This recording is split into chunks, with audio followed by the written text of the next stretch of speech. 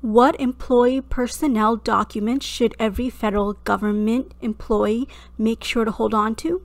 Hello everyone, my name is Fatima Mahmood. Welcome and welcome back to my channel. This video reflects my own views and opinions, no one else's, and it's not been pre-approved or endorsed by any federal agency or other employer, academic program, or membership association. Although my target audience is federal government employees, I believe that people who work for state and local governments can benefit from this information, as well as those in the nonprofit and private sector. I divide the documents into two general categories of must-have and nice-to-have. One of the main points I want to illustrate is that for 21st century document management, it's important to, at minimum, have electronic versions of these documents saved to an electronic storage area, whether it's a laptop's hard drive, an external hard drive, or a cloud service. I don't feel that having paper versions is very helpful nowadays, because it's going to be very rare that you're going to take one of these documents and physically hand them to another human being now. Most likely, depending on the type of federal employer you have, you will be filling out documents electronically, signing them electronically, submitting them electronically, whether it's via secure email attachment in an internal government email or uploading to a government platform securely. Initially, you may be saving these electronic documents onto your federal government issued laptop or desktop or OneDrive.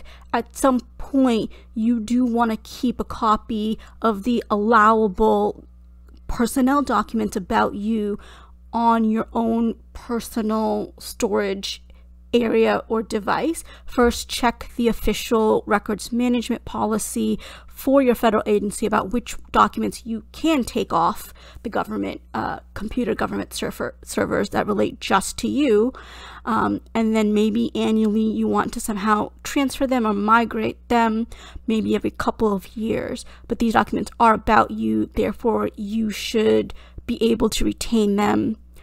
Sometimes you might need a government issued thumb drive, flash drive in order to facilitate that transfer. The more cautious federal employee is generally someone who'd prefer to use the approved thumb drive rather than uploading documents via email or via cloud service. I'm a strong believer that all documents about you, the employee, and your employment should also be in your possession. Government databases may only retain records for a few short years, per their official record management policy. I encourage you to have a comprehensive records on as many years of your employment as possible. All these documents contain information about you.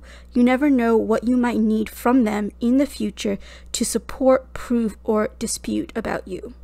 It saves more time now for you to save allowable copies of these documents for yourself than trying to obtain them from your employer or record-keeping service in the future. My first group of must-have documents is all hiring documents. I did a Google search for federal government employee new hire documents, and it led me to this helpful Department of Labor website that I'll link below, as well as any other links I use in this presentation. This is an example only of the types of federal government new hire documents that a person might be required to fill out and submit as part of their onboarding process. I'll read through them very quickly, but you can always visit this website on your own. Your I-9 employment eligibility verification, statement of prior federal service, W-4s, just like in other work sectors, your federal withholdings forms and your state withholding forms. If direct deposit, sometimes it's available in other employers, sometimes it's new for people starting the federal government. emergency information. These two here, I suspect, are voluntary submissions: your self-identification of disability and your ethnicity and race identification. I would feel very surprised if an agency mandated these two forms. If you know of any agency that does mandate them, please email me. My email address is at the end of this video, or please leave comments below. Various other affidavits. The most common thing that you might hear of is OF-306, Declaration for Federal Employment.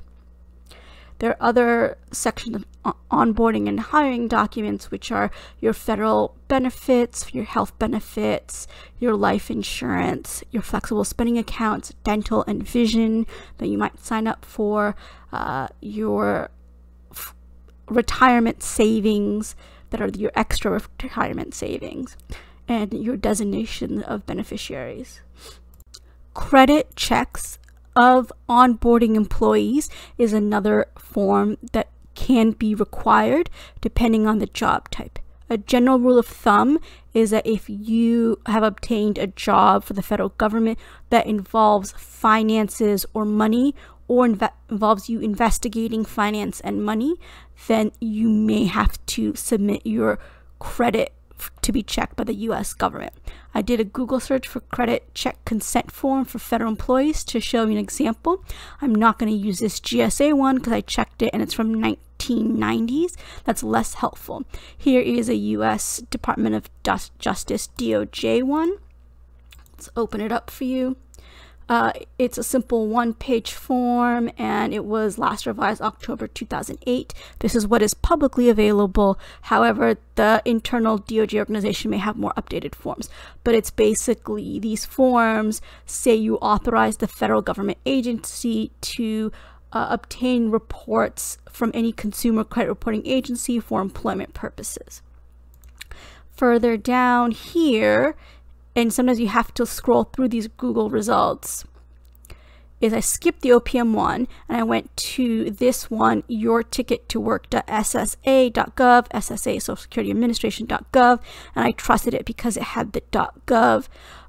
This is a Fair Credit Authorization Form, which is a typical name of the form that you might have to submit. Here's what it looks like for the Social Security Administration. It talks about your rights up front. It talks to you about who you can contact if you feel there's an issue, you've been discriminated. And here's the actual form that you fill out, which is basically giving permission for the federal employer, the federal agency, to check your credit history. Again, the purpose of all of this is to help you create a sort of checklist or reminder to yourselves of all the forms that you should be saving for yourself in your own personal electronic space, including who you give authorization to check your credit history. And after a while, after you do this, if you do check your credit reports on an annual or a couple month basis, which is a healthy credit practice, you will see that your federal employer's names comes up as one of those entities that checked your credit history with one of the credit reporting bureaus. Thank you to the Department of Labor for putting out this sort of web page that lists all the various examples. Thank you to the other federal agencies that do the same. Not every federal agency is going to make a website like this public. Sometimes it's just going to be a list on their intranet.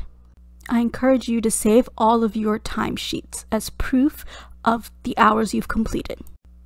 This is an example of a web-based software timesheet recording system that some federal agencies use. The software is called WebTA, and this example is provided publicly by the USDA. I have experience working with this software. This is another example by the Department of Labor where their timesheet is an app that can be downloaded from third-party vendors like App Store, Google Play. Sometimes some agencies are a bit more cautious, and if they have a separate app, it's pushed to the smartphones of the federal employees, their work smartphones. rather than being in a public setting that other people could download. So your timesheet generally covers a 2-week federal pay period. So one pay period is 2 weeks. Each week is 40 hours, so 80 hours total is accounted. There should be internal trainings in your organizations about what these rows mean. Sometimes they're not just time in, time out, or meal time, but base pay, etc., or telework. And sometimes the leave time can be things like vacation, admin excuse leave, sick leave, that sort of thing. But this is a very good and I think somewhat common representation of what a timesheet generally might look at. Some agencies might still use paper timesheets where you take pen to paper and you manually fill out these 8-hour days. Sometimes in government there is the alternative work schedule where people are still doing an 80-hour week, but they're doing longer days on most days, and they're getting an alternative work off day. Generally, you'll see a format that's very similar to this, and of course, I'm saying that nonprofits and private sectors could have a very similar version. I'm a believer that once you validate your timesheet, which means validating you are certifying that you're being truthful and honest about the hours that you are submitted for getting paid or for getting leave pay.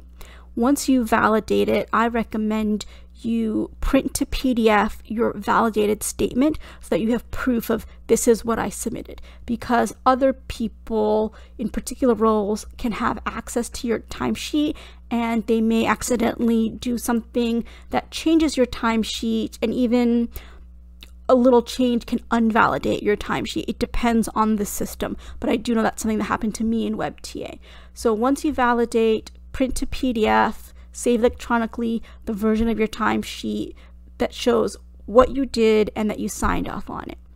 And then within your management system, or what's called timekeeping system for timesheets, another person will certify that you correctly submitted this and that you honestly did work the hours you say you worked, or you honestly took the leave that you were eligible to take. And that is called processing your timesheet, and you'll get a certified timesheet. This is how you can access a list of all of your certified timesheets. If your system that you use allows you to see the certified version, I also encourage you to print to PDF and download these as well. I think it's never wrong to be overly cautious in this area, so you have proof that I did this work, and you have proof that someone else signed off on the fact that you did the work. When I print to PDF my timesheets for the validated one, I put the letter V somewhere in the file name before the file extension, and when I have a certified one that's also processed, and I save that to PDF separately, I'll put a C in the file name so that I can clearly distinguish by pay period number the two different PDFs I have saving my timesheets for that one pay period. The next must-have are things previously called your pay stubs. Nowadays, some employment sectors may still call them pay stubs, but they represent proof that you have actually been paid by your federal government employer. These are the flip side of the coin to your timesheet. As a general matter, when you receive your pay stub and your money is deposited into your bank account, you are paid for the previous 2 weeks and not just the week that you completed. So a funny thing about the federal government is it can have multiple names for the same exact document. So some places call the pay stubs the earnings and leave statement, E&L, like the FTC and the SEC call it that. The statement of earnings and leave is another name for the same document. The CFPB and the OCC use that. And then last but not least, it's called the leave and earnings statement, LES, by the Department of the Interior and the United States Bureau of Reclamation. I think it's hilarious that you can have at least 3 different names for the same document. I'd like to hear from you via email or comments below the official name that your agency uses, as well as the name of your agency. Share your comments or email me about that. I did a basic Google search for these types of statements online, and certain agencies have been kind enough to make examples of these pay stubs publicly available. So here at the Department of the Interior Business Center, they give this great example of what their pay stubs or leave-in earning statements look like. My top advice from once you start getting these from the federal government is check them, double check them, triple check them. If you have the ability to mathematically figure out if the deductions are correct or not, wonderful for you, great. But if you are not mathematically talented like I am in that area, just make sure that the deductions appear every 2 weeks to be consistent. An advantage of this interior example is these spaces are hyperlinked, and then there are these explanations that are available, and you can further click on these to better understand that part of this government form. And as a general practice, as a government employee, I encourage you to understand forms that apply to you and understand the parts of the form that apply to you. I'm going to jump to the U.S. Bureau of Reclamation. This is their example of how they explain their earnings statement. So first they do the explanation of all the fields, and then they have it listed out like this. This is what the PDFs of them look a little bit more like. I'm not going to explain all aspects of a federal pay stub because there are websites about them that I've just shown you, but I want to focus your attention on something. So federal retirement generally has 3 components, and I always say generally because each agency can be just a little bit different, so always check your agency. So OASDI, Google that. That is commonly known as your Social Security tax, but it's spelled out as old age survivors and disability insurance. This is a mandatory tax that is taken out of your wages. Your FERS, CSRS, it's one type of government retirement. There are others in different agencies. That is also a mandatory type of tax savings that is taken out. The thrift savings plan, there are different versions of this government, but the main one is thrift savings plan. This is like a 401k. This is what you choose to contribute. The government does automatically contribute 1%, but this is more elective. Correct me if I'm wrong, but I think generally those are the big highlights. And then also for things like FERS, Social Security, TSP Basic, this is the government contributes as your employer to honor them. The TSP matching is if you choose to, again, elect to contribute to this 401k vehicle, then the government will match up to a certain percentage. I'm going to focus right here on the FEGLI, F-E-G-L-I, which is mandatory life insurance that is taken out of your paycheck. Again, this may be different for people working in nonprofits or private sector where this is not a mandatory deduction. OPM has its own website that explains FEGLI to you at this address, and it has its own handbook. Here is a relevant section of the handbook that I wanted to pull up for you that says, as an eligible federal employee, you're automatically enrolled in basic life insurance unless you waive this coverage. So you proactively have to waive life insurance, but essentially your first paycheck, it starts coming out if you miss this waiver. So always keep these and check and double check that they're consistent. I have been involved with other federal government paralegals where one person's pay actually went into another paralegal's pay because they happened to start at the same time. And you know, the federal agency processes a lot of these payrolls every 2 weeks, so mistakes happen. So check and double check and triple check. Let's discuss another must-have, your SF50s. These are very pervasive forms throughout the federal government. OPM here tells you that they're called a notification of personnel action, and it contains certain employment information useful to the applicant or if applying for another federal job. It is used by current and former federal employees. So that's wonderfully vague enough for you, so let's try to find you something more helpful so you can understand why you should save this information. Here, the Department of Commerce at commerce.gov has put together this guide to understanding your notification of personnel action form, SF50. Other agencies may have a similar guidance publicly available. I'm not going to read through all of it because you can, but it basically offers that this is your written documentation of a personnel action that affects your position or pay. And it goes through all the different boxes, and it goes through an explanation of the different boxes. If you ever need more information, you can go ahead and search OPM's websites for these keywords to find more information. I'm back here at opm.gov to show you what a blank SF50 looks like. Again, all publicly available information. And to the extent I can get in the screen, this is what it looks like, and most of these boxes are filled out. So you could get something like this from your federal agency, and it's filled out, and you can use a guide like Commerce's to help you better understand the boxes as needed. Let's pause for a side note and take a minute to understand the intersection of your pay stubs as well as your SF50s in a particular issue. Here I've pulled up the Wikipedia page for the Lilly Ledbetter Fair Pay Act of 2009. So there may come a point in your federal career where you have to dispute something with your federal employer. It could be a personnel action as it's documented in the SF50, and that SF50 also tells you the official date that that personnel action was enacted.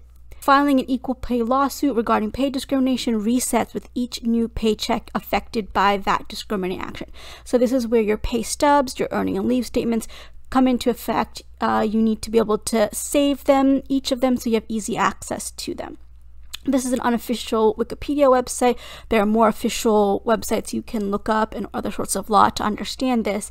But having these documents, the SF50s and the pay stubs, easy access for you makes it easier and saves you time to gather evidence in support of your positions, and it doesn't make you dependent on another entity to go and find these documents for yourself.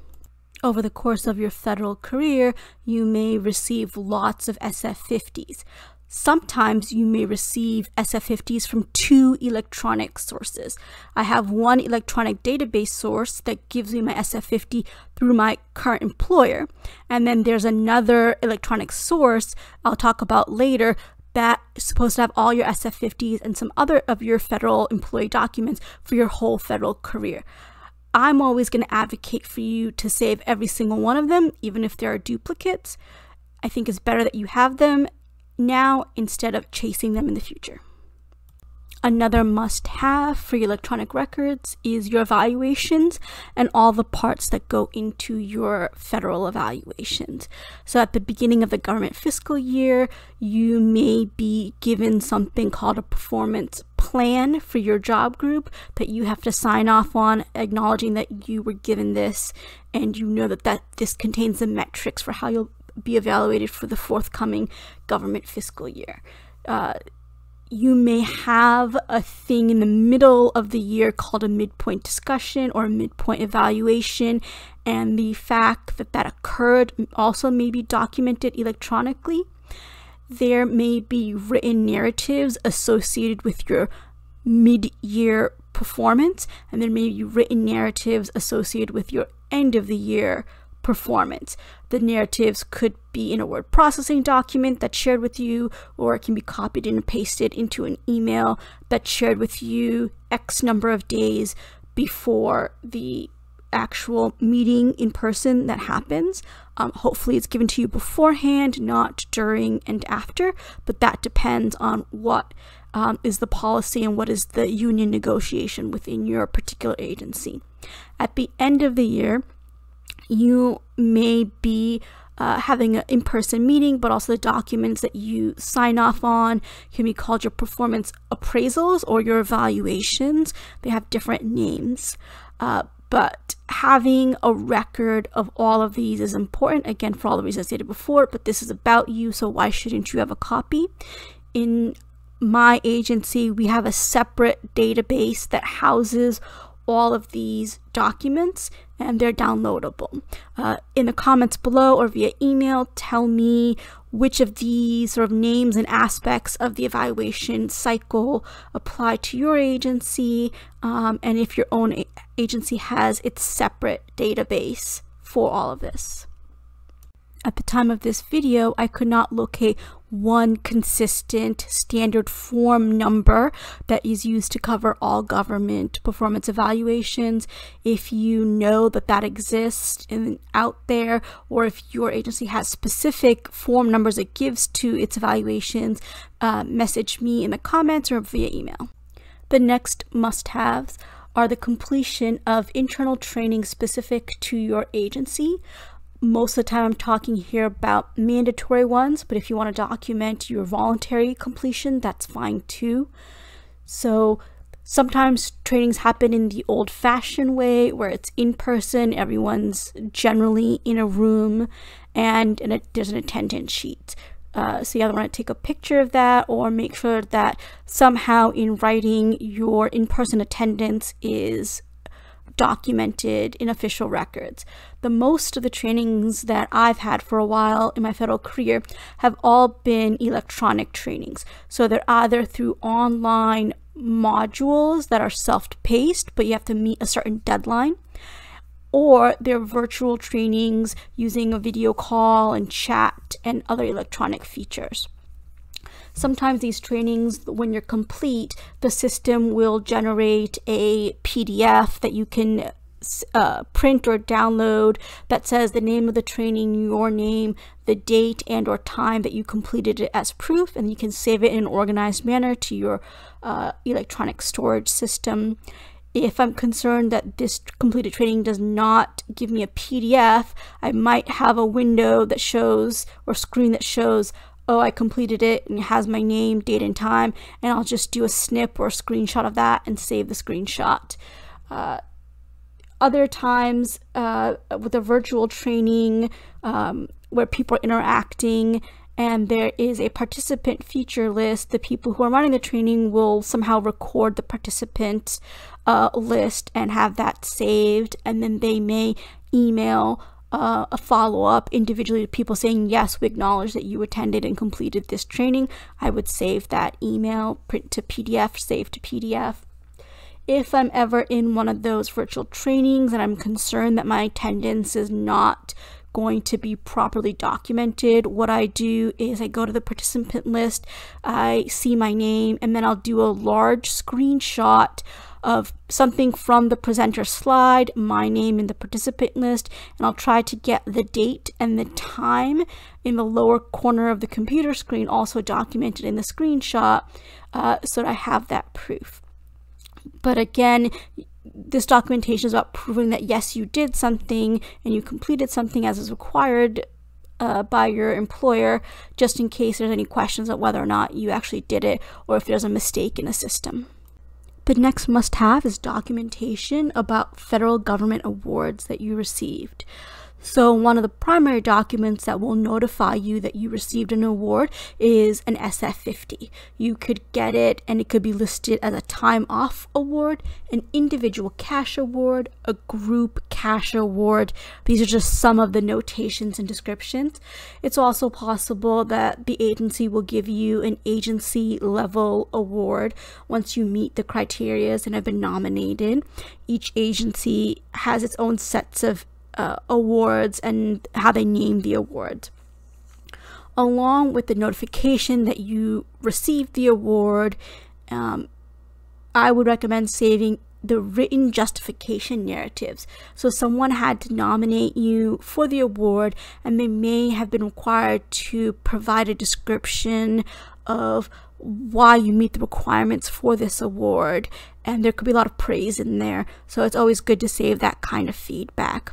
And aside from written justifications, sometimes you'll just receive an email notifying you that you got the award and what it's about. Those are also helpful to save in case you ever use them for your LinkedIn profile or for your resumes. I emphasize these extra documents and saving of these extra documents because I've been in a federal employment situation where people would just get an SF-50 and say they got an award, or a deposit would be made into their bank account, and there was no description or notification ahead of time saying what is this award and why this person got this award. So, you know, there was a little bit of a concern of like, oh, I received this money, or I received this time off, and maybe it's wrong, maybe this is a mistake, and people trying to figure out why they received this. Of course, some people get it and they don't care about finding out the backstory, but I do appreciate an environment where people are notified that they're going to get an award. The next and final groups of documents under must-have are rather large groups in and of themselves. One of the big must-have categories is your eOPF documents, which are your electronic official personnel folders, and that relates to the old school paper versions of your official personnel folder, which is standard form 66. Here on OPM's website, they tell you that your official personnel folder is a file containing records of your individual federal employment career. They talk about who's included in that, but these long-term records are included to protect the legal and financial rights of the government and the employee. And it's part of the government-wide system of records. Here the OPM talks about the electronic OPF, and it says that as of April 2010, approximately 70 agencies are in the process or have completed their implementation of using this electronic systems, and that over 1 million records have been converted into this electronic space and not just the paper files. A way that OPM could have stepped this up is in the year 2023, could have updated this number to reflect more current times. So here you can read about the fact the employee has access to this electronic system, which is a special website database, and HR specialists have read-write access to see the employee's documents. You need human resources in your federal employee to give you access to your eOPF account, and I hope that happens pretty close to the beginning of your federal career or close to each time when you start a new federal position. Here is the actual eOPF website where you log in to access your own documents throughout your entire federal career. I'd love to hear from the people who don't use this website what their agencies use as an alternative. And I'm going to try to show you, if I try to log in now, it's very secure, and you have to have your secure credentials ready in order to log in to see all your government documents. But I'm showing this here, the eOPF database, as a way for you to go in and download all of your documents so that you have a copy yourself. The last big group of must-have documents that I encourage you to save is your e-QIP. Sometimes I mispronounce it as e-QIP, but this is your electronic questionnaire for investigation processing. This is the electronic versions of paper or simple PDF forms that once had to be filled out for the questionnaire for public trust positions, sometimes known as SF-85s, SF-86s. So I previously had this whole URL to log into my e-QIP, and a funny thing happens when you try to go to it. Here it shows up like this, and it takes you directly to the Defense Counterintelligence and Security Agency. So I don't believe this is inaccurate. I think this is just updated from every 5 years or every new federal position that I've had to log into e-QIP, and things can change a little bit over time. So I agree with the description here so far that e-QIP is a web-based automated system that was designed to facilitate the processing of standard investigation forms, background checks, whether it's with the federal agency or other investigation service providers like contractors, when conducting, again, background investigations for federal security, suitability, fitness, and credentialing process. e-QIP allows the user to electronically enter, update, and transmit other personal investigative data over a secure internet connection to a requesting agency. So a benefit of that is even though there is many years a gap in between when you are investigated, these automatic databases save your information and save your details. Certain fields are pre-populated every time the investigation comes around, and so you can either keep information the same, or obviously there are certain fields where you definitely have to delete and re-enter information. My goal in the future is to do a more fuller video about e-QIP. This is just a little bit of a preview. So the key thing to remember about this is you can't just log yourself in. You can't just sign up like any other website. You have to be weighted by an appropriate official at the sponsoring agency, like your employer, to initiate the process. So if you wanted to fill this out ahead of time, or a little bit before your 5-year mark, if you're a little bit crazy like me, you might want to do that. You can't. You have to wait until you are allowed to do it, and then you can start checking your information, deleting old information, adding new information. One thing I will say at this stage of this overview is that during the years in between your investigations, keep really good lists of your international travel. The dates are always the best: the month, the day, the years of your travel. If you don't have that, at least the month and the year. And include in international travel, particularly if you're in the DC metropolitan area, anytime you step foot on an embassy soil or consulate general office, those are foreign soil, so you want to keep them. Often in the DC metropolitan area, there are events at embassies, sometimes paid, sometimes invited events, and those count as being international travel and on foreign soil, so track your participation there. Thanks for hanging in with me during this video as we transition into the next section on nice to have electronic documents you should save for your personal records if they're allowed. Our first topic in that area is payroll calendars or payroll planning schedules. Of course, these will be provided by your federal employer, and you'll likely look at them every 2 weeks to confirm that your payroll was deposited into your account when it was scheduled to do so, and obviously it'll show you your federal holidays that you have off. But the payroll calendars are also helpful to keep in the future, just along with the SF50s and your pay stubs or earning statements, in case there's ever anything you need to dispute with your future employer about your pay. I'll briefly show you 2 different 2023 payroll schedules. Here, this one is from the Department of the Interior, and it's much more of a box grid type for every month. I'm more familiar with this type. And over here is from the USDA. It's a different setup and a different look. So I'll point something out. Here, January, here's the first week, and that is considered the first pay period. So the first pay period is the first 2 weeks of January.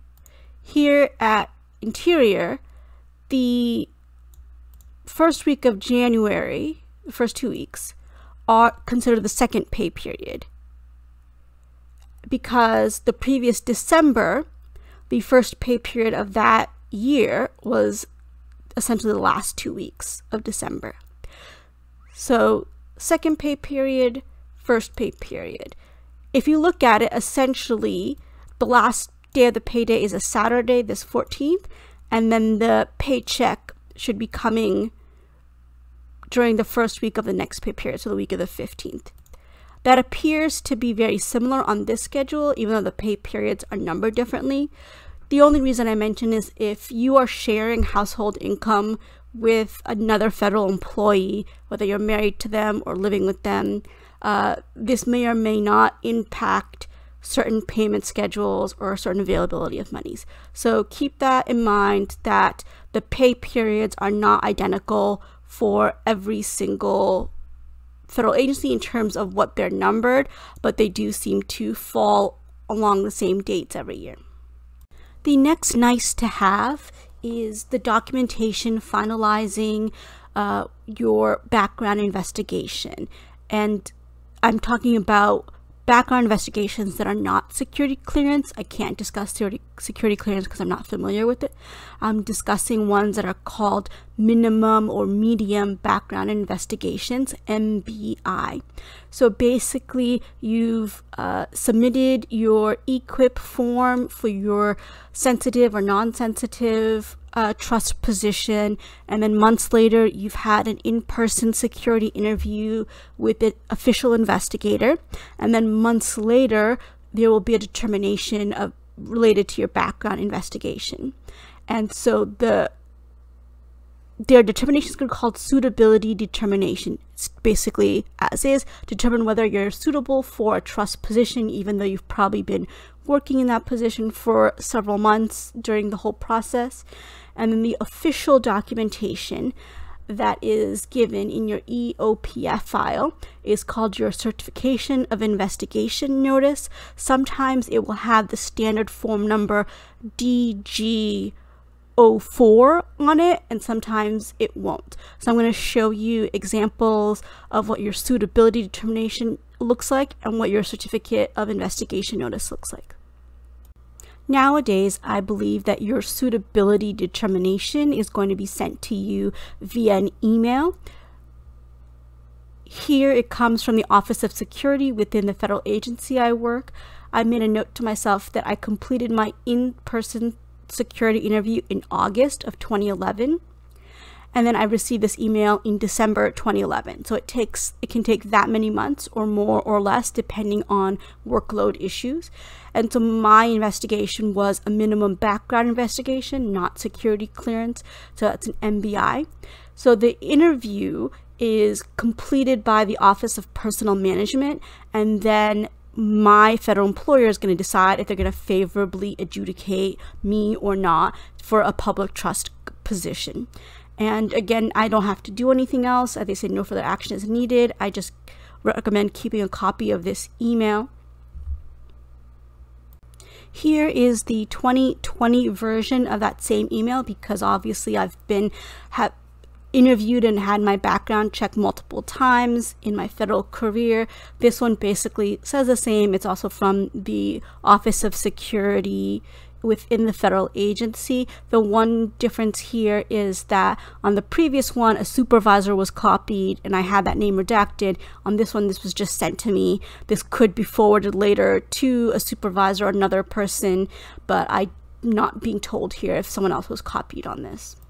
Now I'm showing you what a certification of an investigation actually looks like. This is very old, from 2008, and you can tell it was papered and then scanned and it was punched into a folder. But I'll walk you through this a little bit. So this was finalized in 2008, but down here where it says scheduled date, that indicated when my in-person interview was. And so it also lists the investigation type, the form that I filled out for the SF-85. That was back in the day when I filled it out via paper. And here's a determination that I am suitable for government trust position, and saying that this is final. And this here says that it's part of the personnel folder for that individual federal employee.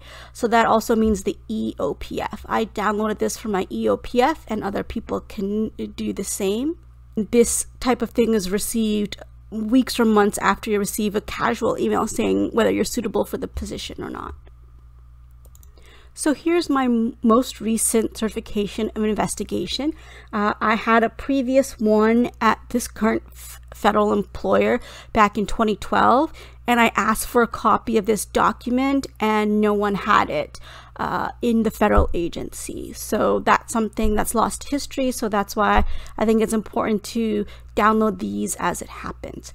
So I'll jump around a little bit. So this form was signed in 2020.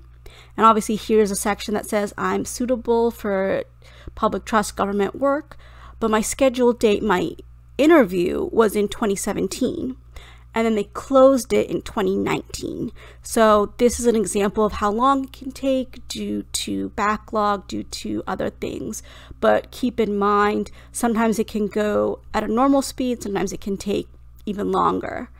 The next nice to have are a series of documents linked together that show the determination for your full length of federal service, meaning your entire career tenure as represented in numbers. On OPM's master list of their standard forms, there's a few I want to focus on together. The SF-144 and 144A, these are statements about prior federal service, and essentially you'd be filling these out when you're transitioning from one federal position to another, and that includes military. Here, 144 contains lots of information that I encourage you to read through as it relates to your statement about your prior federal service, and this is something the employee would fill out, and then a final determination would be made. And similarly, this is 144A, and it's called the worksheet. Similarly, you're filling things out. The most important thing is not only to keep a copy of these forms that you're filling out, but to keep a copy of the signed and final one, the one that gets signed off on and is verified by the employer. And one of the most important things that comes out of this is your SCD. Your SCD on this example of the standard form SF50 is your service computation date, and normally it says here in box 31 that it's about your leave. Here on OPM's website, they still talk about service computation date as it relates to your leave, but there are many other things that this date relates to. The longer you're in government, the increase in benefits you get in certain areas. So your service computation date is, sort of like the start of your federal career, and then you accumulate a number of years. And so you always want to keep track of how many official years in federal service you have. The SCD can also be used for retirement, but another benefit it can come to is like your length of service awards. When you're at 5, 10, 15, 20, 30, etc., you get certain awards and benefits. So all of that relates to tied into service computation day, and the way that those are determined time to time is the statements of prior federal service. So always check your SF50 box 31 service computation date to make sure it's correct. The last date that's in this box from your last federal employer to when you're starting your new federal employer, make sure it's the same. The next nice to have is on here because to me it's completely sentimental, even though it's an official document. This is your oath of office, also known as your appointment affidavit, SF61. When you arrive as a federal employee, either new to the whole federal system or new to your employer, you stand in front of the flag, you raise your right hand, and you swear an oath the federal government and to the U.S. Constitution. That oath is something you might have heard about on television, or you might have seen immigrants do it at their naturalization ceremony. But you make the same oath when you start a federal position. And that's why, to me, it's very sentimental, especially if you're starting your federal career and you've always wanted to be a Fed, or you might be the first person in your family to have a federal career or federal job. So I recommend saving it for sentimental values, even though it does become an official part of your record and put on your eOPF. And it's simple. You state the oath, you fill out your information, you sign it, and then someone within your agency, like an official position, will sign off on it. I've never had to do the notary public aspect of it before. The next and last nice to have e-document is an employment verification letter. This is not a standard form OPM form at all. This is something that I personally request each year from my federal employer, and I have a very practical reason for doing so. if you're looking for a new employer or you are applying to something outside of work, that's like a special program, and your employment needs to be quickly verified, you could give that person your first SF50 ever. You could give them your most recent SS50. These show that you are employed. It's hard for non-governmental people to put those two SF50s together and sort of make sense of it. So an employment verification letter is a nice, simple one-page document that clearly lays out that yes, you are currently a federal employee and you have been a federal employee for X amount of time. So I find it very practical to have, and I ask for it at the beginning of each year. Here's one example from one federal employer. It's a very simple verification letter, just states your name, and it says that you were employed by this agency in this location, that you were full-time, what your position was, and the start and end dates of your employment. And I requested this many years after I had left in 2014, and it's signed and verified by a particular person within the agency, usually related to operations or human capital.